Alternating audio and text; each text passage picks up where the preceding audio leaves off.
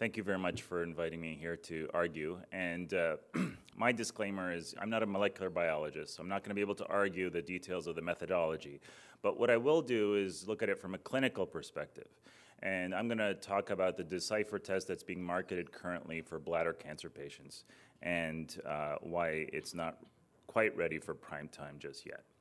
So in order to make my argument, I'm going to talk briefly about genomics in cancer in general. We'll talk about the use of genomics in bladder cancer. We'll talk about the DECIPHER test and the DECIPHER test's use in bladder cancer. We'll talk about the evidence for its use and the limitations of this evidence.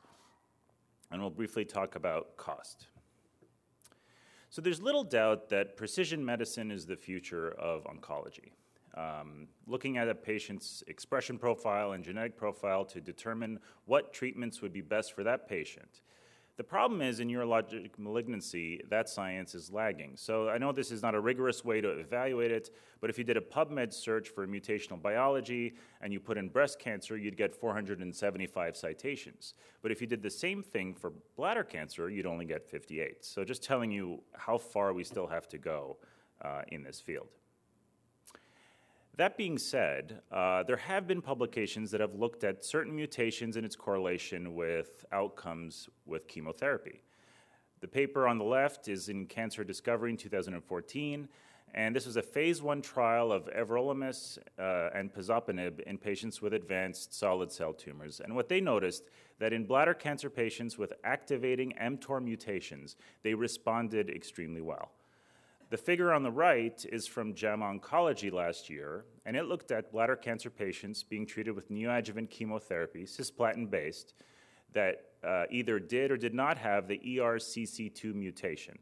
And what they found is patients with the ERCC2 mutations responded far better than those who did not. That being said, only 40% of patients with that responded to the chemotherapy had that mutation. So the majority of the patients that responded to chemotherapy were ERCC2 negative. So the applicability of this remains to be determined.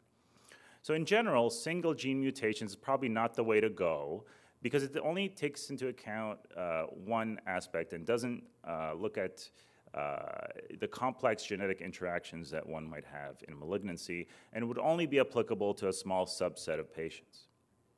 So the DECIPHER bladder test, which is currently approved, and you could order this if you wanted, is marketed for patients who are candidates for cystectomy. And it looks at mRNA expression in 149 genes. And what it does is it breaks down the patients into 4 bladder molecular subtypes: luminal, luminal infiltrated, basal, and basal claudin low. And when they looked at the response to chemotherapy, they found that the basal types had improved survival with neoadjuvant chemotherapy compared to radical cystectomy patients with the basal type who did not receive neoadjuvant chemotherapy. Now, this was not a randomized trial. These were 2 separate groups of patients. And the data for the DECIPHER test comes mostly from this paper published in European Urology in March of this year. And it's an excellent paper. And what they did is they looked at whole transcriptome profiling on 343 TOR specimens. And they classified these tumors into the 4 molecular subtypes that I mentioned. Using the profile information, they developed the genomic subtyping classifier to predict subtypes in the context of neoadjuvant chemotherapy. They then looked at overall survival according to subtype and compared it to a separate group of patients, 476 patients, who did not receive neoadjuvant chemotherapy.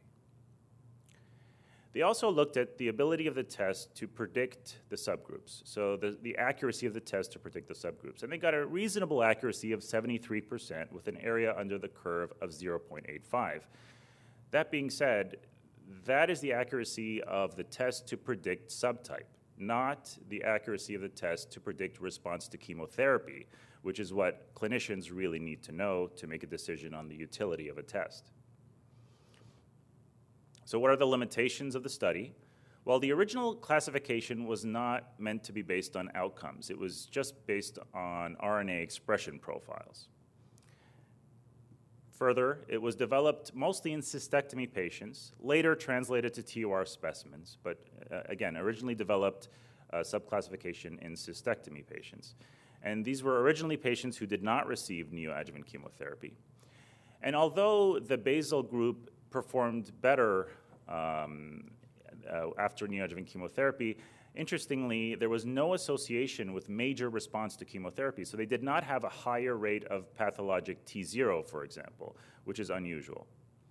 Also, the publication doesn't tell us what is the positive predictive value or negative predictive value of that test for response to chemotherapy, because that's what clinicians need to know. And finally, they only looked at response to cisplatin-based chemotherapy, not any of the other treatments which are available. Also, what's important to know is what is the number needed to test? So how many patients do I have to run this test on for it to be useful? Well, in the original publication, the basal subtype comprised only 30 to 35% of patients. Not all basal subtypes will respond to neoadjuvant chemotherapy. And as previous studies have shown, not every patient who may otherwise have been candidate for neoadjuvant chemotherapy receives it because of either renal insufficiency, medical comorbidity, or patient refusal.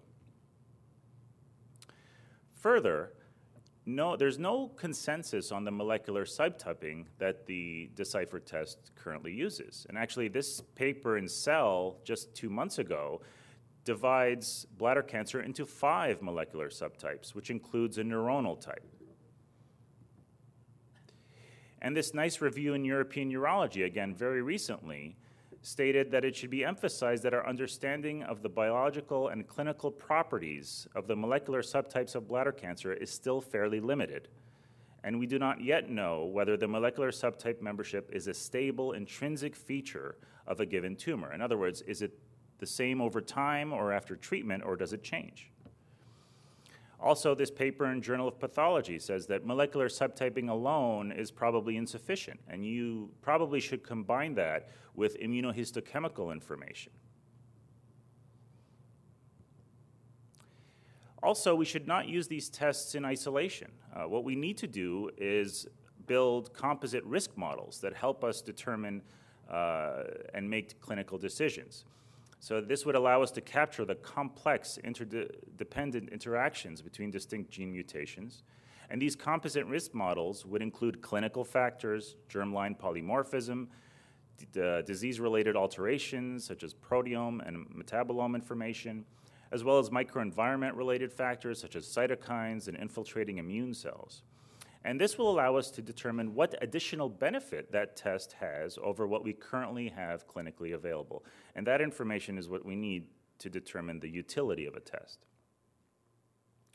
The original study validated this subclassification in a group of patients, just under 100 patients. And we know that validating in a single cohort is probably inadequate. It needs to be prospectively validated. It needs to be looked at in a wide variety of patients to ensure that the algorithm is robust across a range of different patient populations. Also, we need to take into account the potential genetic drift that occurs with treatment. So would this have to be retested multiple times? Also, we have to make sure that the validation test was adequately powered. This nice figure in publication in Blood shows and helps us determine if a validation study was adequately powered based on the observed hazard ratio, the number of events seen, as well as the fraction of positive cases. So if you do this for the validation study of the DECIPHER publication, it falls in this area, which suggests that it may have been underpowered. And the authors acknowledge that. Also, what about tissue sampling? DNA, RNA from paraffin-embedded TUR specimens may be fragmented or chemically modified. TUR specimens may not fully represent the spatial heterogeneity and clonal hierarchies of the disease as a whole. Also, in parallel to prognostic models and tests, we need to develop therapeutics in bladder cancer, which is lacking. And so the development of patient selection needs to move in parallel with these therapeutic developments. Finally, I'll talk briefly about cost and the outrageous cost of these genetic tests. This nice article in the New York Times from a few years ago talked about the cost of the testing for BRCA1 mutation and how patients in society and our healthcare system will pay for these expensive tests. And although cost effectiveness for the use of DECIPHER in bladder cancer has not been performed, it has been performed in a publication recently in prostate cancer. So they used the Markov model and assumed an assay cost of $4,000. And they compared its use to help in the decision-making post-prostatectomy to decide if patients were going to receive adjuvant radiation or not. And they compared it to a scenario where 100% of patients received adjuvant radiation, which is far from what is currently being practiced. And they demonstrated that if you did that, you'd demonstrate an average cost savings of $11,400.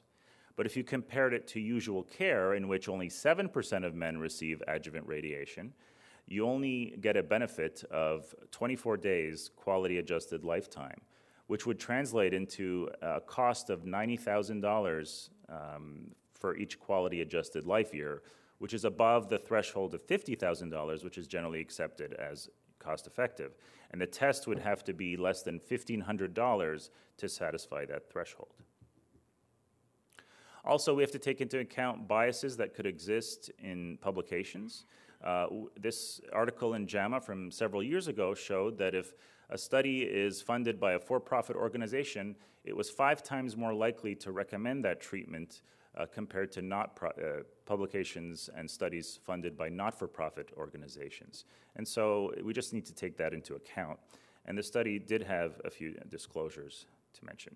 So in summary, the classification system that the DECIPHER test uses was not developed for therapeutic guidance. Molecular classification is evolving and has already been shown to be changing over time, and so we're not sure if the classification currently used by the test is still valid. It has also not been validated prospectively or in large, diverse populations, and we don't know the performance characteristics of that test, and we need that information as clinicians to decide if it is useful to us. Also, information from the GCS needs to be added to composite risk models so we could determine how much additional information it actually provides to see if it's worth the added cost of the test. And of course, as I mentioned, we need to continue to develop therapeutics in bladder cancer so we have more tools in our armamentarium to use this information. And finally, it hasn't been shown to be cost effective. So probably the strongest argument for not using this test today is the concluding statement from the publication that helped develop the test. And they state, these findings require prospective validation before this single sample classifier can be used in clinical practice. So although our understanding of bladder cancer is improving over time, I think it's still just the tip of the iceberg. Thank you.